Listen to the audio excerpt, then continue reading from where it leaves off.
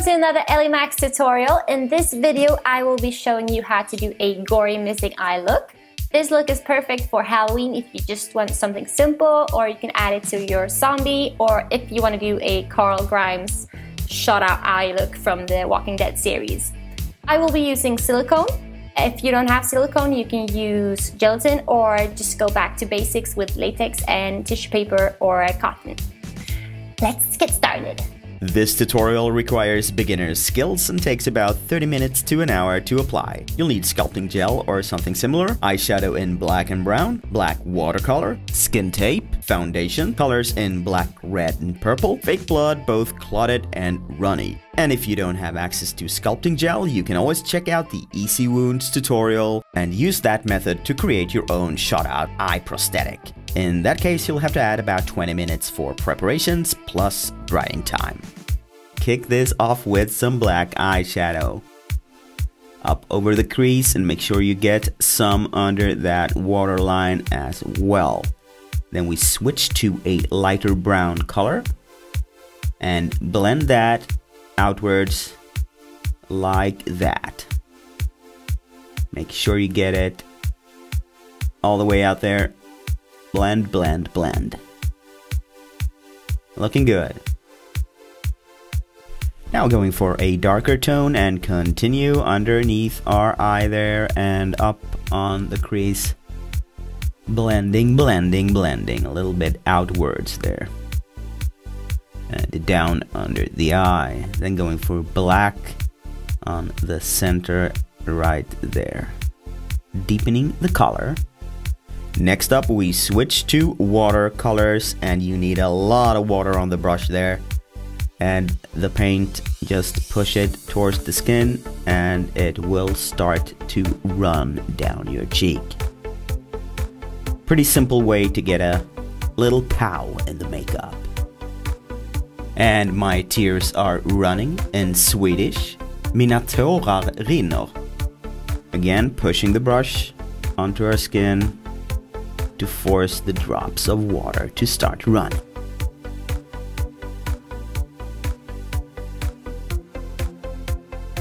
Looking good. Alright, so we put on some falsies like that, get them in place. And the shout goes to the SFX. Go check her creations out. There is everything from colorful clowns to nasty, gory stuff. We are sure you're gonna love it, so go follow her and check out the amazing work. And tell her we said hi. And with the falsies in place, we head on over to our shot out eye.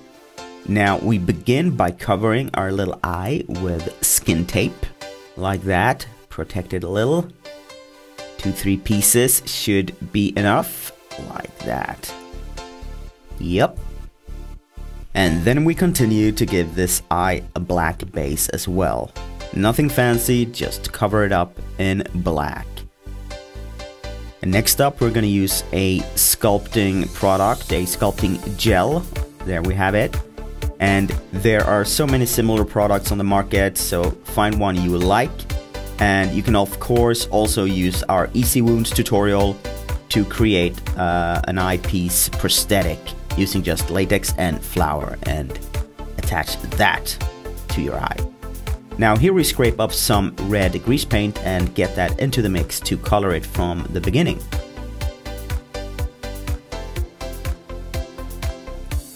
Scraping off a little bit of black as well and mix that in there. And start smearing it out over your eye, creating your little fleshy wound. Now of course you can shape this any way you like. Just get it on there, make sure it looks messy. And to do some detail work on it, we dip the tip of whatever tool you may have. This one is for nail construction or something, I think. And simply scrape out the messy goo towards the edges there. And it's very important that you dip the tip in oil. Any kind of oil actually works, like olive oil or whatever you have around, To create a skin-looking edge around the wound, we mix up the foundation of our choice and smear it out along the edge, just like this. Again, using a tool dipped in oil to shape and make cracks in the skin. You can actually use the end of a brush as a tool for this.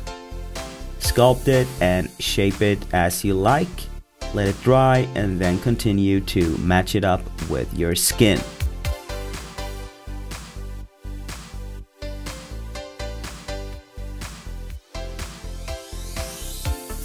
Go for a little darker tone, closer to the edge.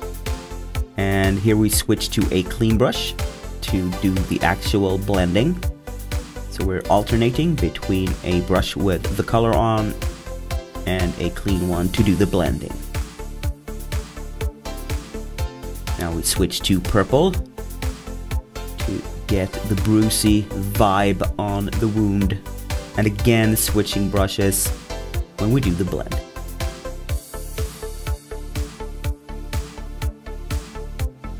Going for a red color in the middle of the wound.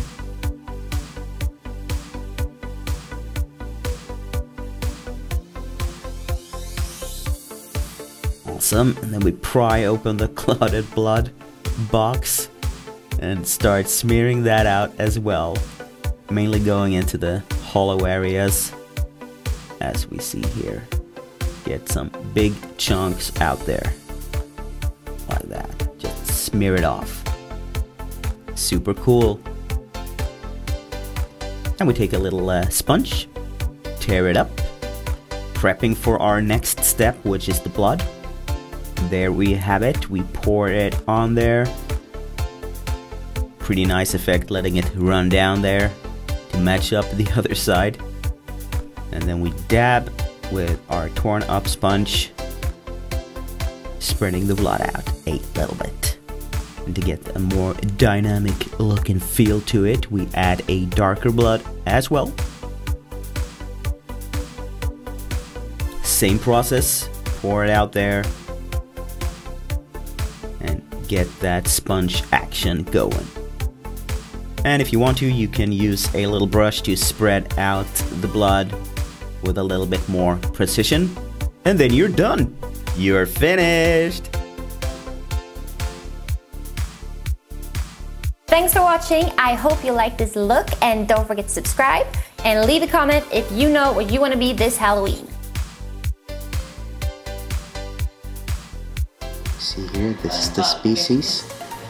This is a very rare species. It's called the blogger and the vlogger and the YouTuber. She seems to be doing something down there. See if we can sneak up. It's very rare to find these specimens, even in the studio. Not sure what's going on there. Ja, där har vi en också. Alltså. Åh, vad fina läppar hon fick! Så vilken av dem?